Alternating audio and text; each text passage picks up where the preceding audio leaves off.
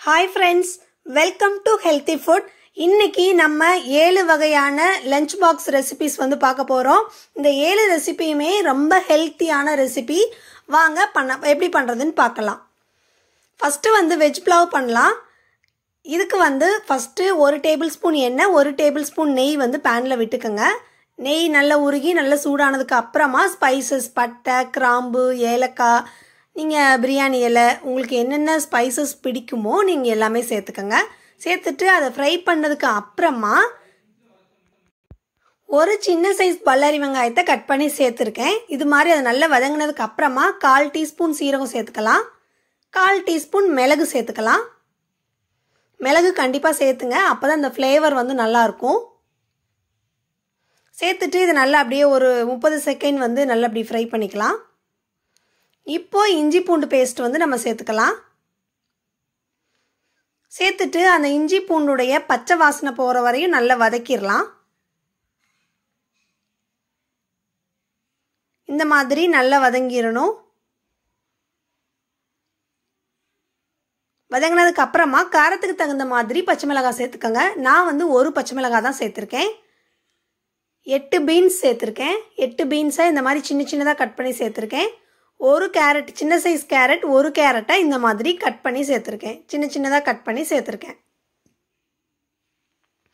இதை வந்து அப்படியே அந்த எண்ணெயிலே இந்த இது வந்து நல்லா வேகணும். அதனால ஒரு தடவை இந்த மாதிரி நல்லா வதக்கிக்கலாம். வதக்கிட்டு கொஞ்சம் நேரம் விட்டுருங்க. இப்போ அந்த க்ரீன் பீஸை சேர்த்துடலாம். அதாவது 1 நிமிஷம் விட்டதுக்கு அப்புறமா நல்லா 1 நிமிஷம் வதக்கிடுங்க கேரட்டையும் அந்த பீன்ஸையும். அதுக்கப்புறமா பச்சை பட்டாணி வந்து சேர்த்துக்குங்க. இப்போ ஒரு உருளைக்கிழங்க இந்த மாதிரி கட் பண்ணி நான் தண்ணியில் போட்டு வச்சுருக்கேன். அதை உள்ளே சேர்த்துடலாம். உருளைக்கிழங்கு சேர்த்திங்கன்னா டேஸ்ட்டாக இருக்கும். கண்டிப்பாக நீங்கள் சேர்த்துக்கங்க. சேர்த்துட்டு இதை நல்லா மூடி போட்டு மூடி 3 நிமிஷம் விட்டுறலாம். சிம்மில் வச்சு பண்ணுங்கள். சிம்மில் 3 நிமிஷம் அப்படியே விட்டுருங்க.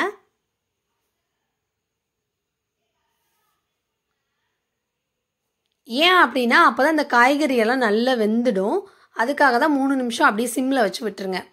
ஹை ஃப்ளேமில் கொஞ்சம் மீடியம் ஃப்ளேமில் வச்சிங்கன்னா 1லேருந்து 2 நிமிஷம் கரெக்டாக பார்த்துக்கங்க, கருகாமல் பார்த்துக்கங்க. இப்போ பார்த்தீங்கன்னா காயெல்லாம் எனக்கு பார்க்குறப்பவே தெரியுது ஓரளவுக்கு நல்லா வெந்துருச்சு. இப்போ 1/4 டீஸ்பூன் மிளகாய்த்தூள் வந்து சேர்த்துறேன். நான் சும்மா நம்ம குழம்புக்கு யூஸ் பண்ணுற மிளகாய்த்தூள் தான் வந்து சேர்த்துறேன். சேர்த்துட்டு இந்த மிளகாத்தூளுடைய அந்த காரம்லாம் போகணும் இல்லையா, அதுக்காக 1 நிமிஷம் மூடி போட்டு மூடி வேக வச்சு எடுத்துட்டேன். இப்போ பாருங்கள் சூப்பராக வந்து காய் எல்லாமே நல்லா வெந்துருச்சு. இப்போ மல்லித்தலை புதினா இலையும் போட்டுக்கலாம். மல்லி இலையும் புதினா இலையும் சேர்த்துக்கங்க. சேர்த்துட்டு இப்போது பாஸ்மதி அரிசியை உள்ளே சேர்த்துக்கலாம். 1 கப்பு பாஸ்மதி அரிசிக்கு 2 கப்பு தண்ணி விடணும். ஃபஸ்ட்டு அரிசியை மட்டும் உள்ளே போட்டுருங்க. பாஸ்மதி அரிசி குறைஞ்சது அரை மணி நேரம் நல்லா ஊற வச்சுருக்கணும். அப்போ தான் அந்த கரெக்டாக அந்த டெக்ஸ்சர் வந்து கரெக்டாக கிடைக்கும். நான் 1 கப்பு அரிசி போட்டதுனால 2 கப்பு வந்து தண்ணி விட்டுருக்கேன். இப்போ உப்பு போட்டுட்டு உப்பு சரியாக இருக்கான்னு செக் பண்ணிக்கோங்க. இப்போ சிம்மில் வச்சுட்டு 10லேருந்து 15 நிமிஷம் வேக வச்சு எடுத்துக்கோங்க. எனக்கு இது ரெடி ஆகிறதுக்கு 12 நிமிஷம் சிம்மில் வச்சு ஆச்சு. நீங்கள் ஹை ஃப்ளேமில் வச்சிங்கன்னா கரெக்டாக பார்த்துக்கோங்க. இங்கே பாருங்கள் பொழு பொழுன்னு எவ்வளோ சூப்பராக ரெடி ஆகிடுச்சு. அடுத்ததாக வந்து தேங்காய் சாதம் எப்படி பண்ணுறதுன்னு பார்க்கலாம். இதுக்கு தாளிக்கிறதுக்கு பச்சைக்கடலை பருப்பு வடைப்பருப்பு உளுந்து வரமிளகா மிளகு சீரகம் பச்சை மிளகாய் கருகப்பில்லு மல்லி இலை தேங்காய் துருவல் இதெல்லாம் நீங்கள் எடுத்து வச்சுக்கோங்க. முந்திரி பருப்பு இதெல்லாம் நீங்கள் முன்னாடியே எடுத்து ரெடியாக வச்சுருங்க. தேங்காய் துருவல் வந்து நீங்கள் எவ்வளோ சாதம் போடுறீங்களோ அதுக்கு தகுந்த மாதிரி நீங்கள் தேங்காய் துருவல் வந்து சேர்த்தணும். இப்போ வாங்க தாளிச்சிடலாம். இந்த தேங்காய் சாதம் பண்ணுறதுக்கு கண்டிப்பாக நீங்கள் தேங்காய் எண்ணெய் தான் ஊற்றணும். அப்போ தான் வந்து டேஸ்ட்டாக இருக்கும். நான் ஆல்ரெடி தேங்காய் எண்ணெய் விட்டுட்டு எண்ணெய் நல்லா சூடானதுக்கு அப்புறமா வரமிளகாயை வந்து உள்ளே சேர்த்துருக்கேன்.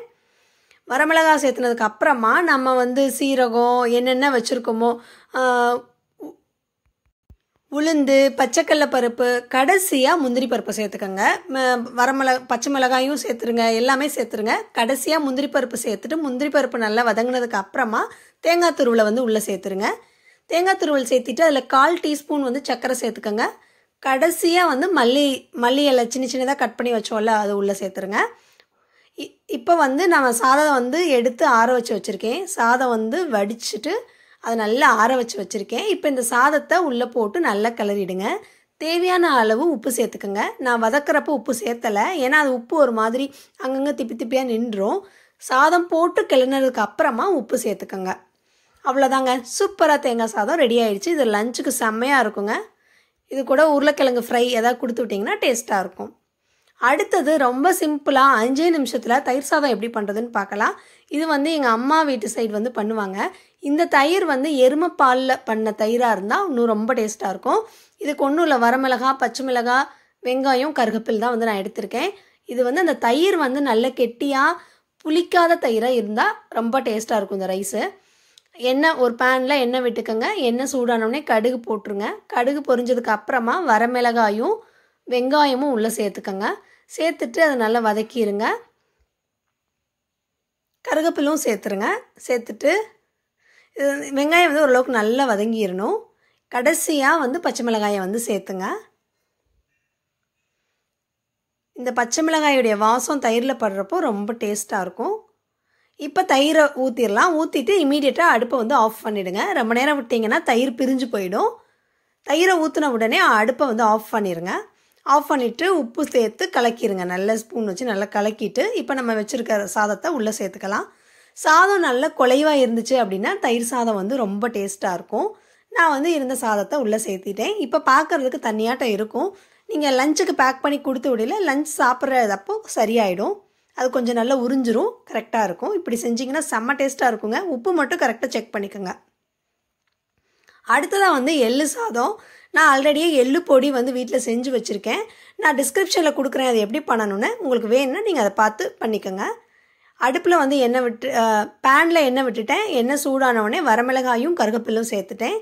இப்போது எள்ளு பொடி வந்து சேர்த்துக்கலாம். இந்த எள்ளு பொடி வந்து நான் டிஸ்கிரிப்ஷனில் கொடுக்குறத பார்த்துட்டு உங்களுக்கு வேணும்னா அந்த மாதிரி நீங்கள் செஞ்சு வச்சுக்கோங்க.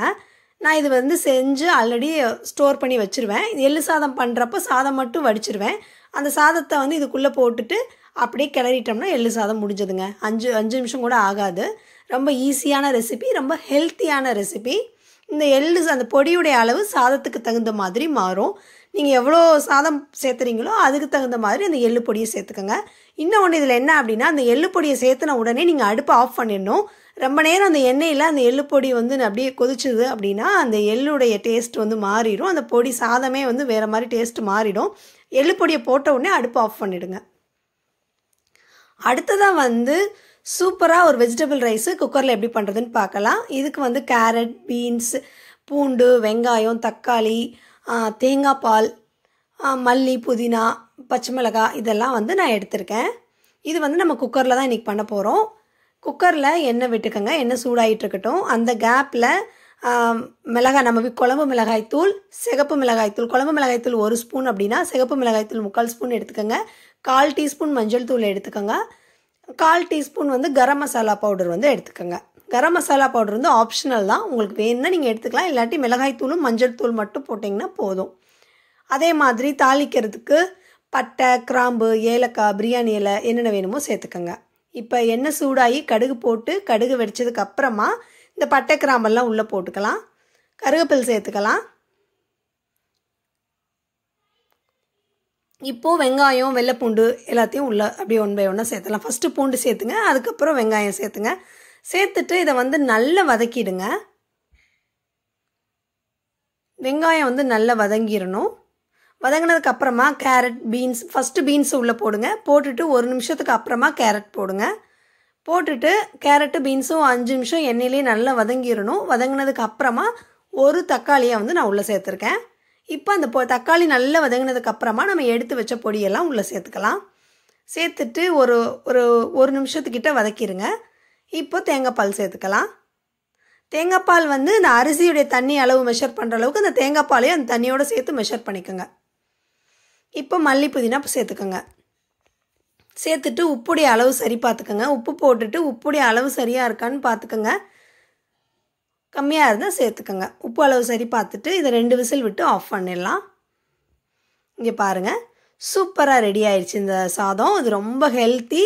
இன்னொன்று வந்து சாப்பிட்றதுக்கும் ரொம்ப டேஸ்ட்டாக இருக்கும். தேங்காய் பால் சேர்த்துறதுனால சூப்பராக இருக்கும். சில சமயம் நான் பீட்ரூட் கூட சின்ன சின்னதாக கட் பண்ணி உள்ளே சேர்த்துருவேன். பாப்பா வந்து சாப்பிட்ருவா.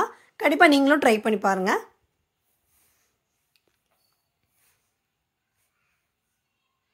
நெக்ஸ்ட்டு வந்து மல்லி சாதம் எப்படி பண்ணலான்னு சொல்லி பார்க்கலாம். இது ரொம்ப ஈஸிங்க. இருக்கிறதுலே அந்த எள்ளு சாதம் மாதிரி இந்த மல்லி சாதம் பண்ணுறதும் ஈஸி.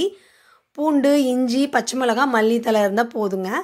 இதுக்கு வந்து நீங்கள் தாளிக்கிறப்போ நெய் போட்டு தாளிச்சிங்கன்னா தான் டேஸ்ட்டாக இருக்கும். நீங்கள் சாதாரணமாக எண்ணெய் விட்டு தாளிக்கிறத விட நெய் வச்சு செஞ்சிங்கன்னா, நெய் வந்து ஊற்றி செய்கிறப்போ இந்த சாதம் வந்து அருமையாக இருக்குங்க. இப்போது ஒரு ஜாரில் இது எல்லாத்தையும் சேர்த்துடலாம். பச்சை மிளகாய், இஞ்சி, பூண்டு, மல்லித்தலை எல்லாத்தையும் மிக்ஸி ஜாரில் போட்டு லைட்டாக தண்ணி விட்டு அரைச்சி எடுத்துக்கலாங்க. அரைச்சி எடுத்துட்டோம். இது தாளிக்கிறதுக்கு வரமிளகாய், பட்டை, கிராம்பு அவ்வளோதான். சோம்பு அதெல்லாம் தேவையில்லை.